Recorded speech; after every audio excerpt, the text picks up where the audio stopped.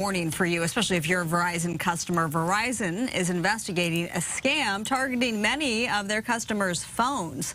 The company says some Verizon users are receiving spam text messages that appear to come from the customer's own number. Verizon says it's actively working to block the messages and have enlisted help from law enforcement. Take a look. This is exactly what the message says. I received one myself.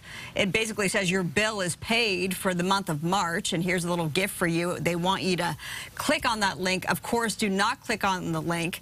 It should also be noted that Verizon customers appear to be the only target thus far of this particular scam. Have to look out for that one.